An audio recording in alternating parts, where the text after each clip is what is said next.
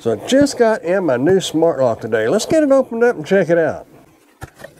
All right, looks like we have a installation template for left and right handle, our installation guide, mounting screws, our hardware,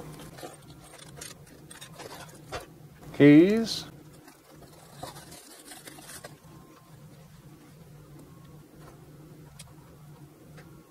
and our keyhole and a USB-C port, and our interior part of this. You can open the door with the keys, with these cards, with an app. You can also use your fingerprint to open it. Also a password for the keypad. We're going to get this thing installed and check it out. Step one of the process is to put in the deadbolt. You want to gauge the depth because you want this hole in the middle. So if you need to change it, you just turn it, pull it, turn it back. Mine's on 60, so I'm going to put it back. Okay, we're going to slide that in the hole. Screws, okay, so you screw that in with screws A. Got that secured. It says to test it and see if it works smoothly. Yep, it does. Install the strike plate.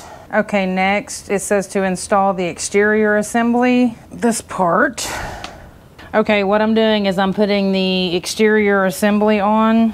You need to pull this wire through here. It'll slide on there just like that. Next, we're going to attach it with a double-sided tape. Straight. Now, I'm gonna put the mounting plate on the back. Okay, we're gonna attach it with screws B. If I can keep from dropping them everywhere.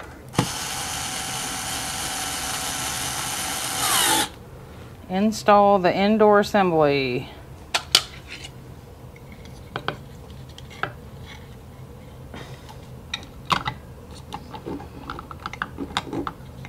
And we're going to attach it.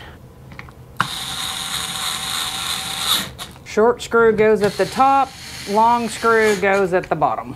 Rotate the knob to check if the deadbolt works properly. Okay, we're gonna check it with the key. Keyhole is right under this thing, I think. There it is. Okay.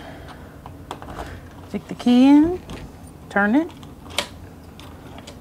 turn it. Looks like it's working right to me. Okay, you need 4 AA batteries. We're going to install those.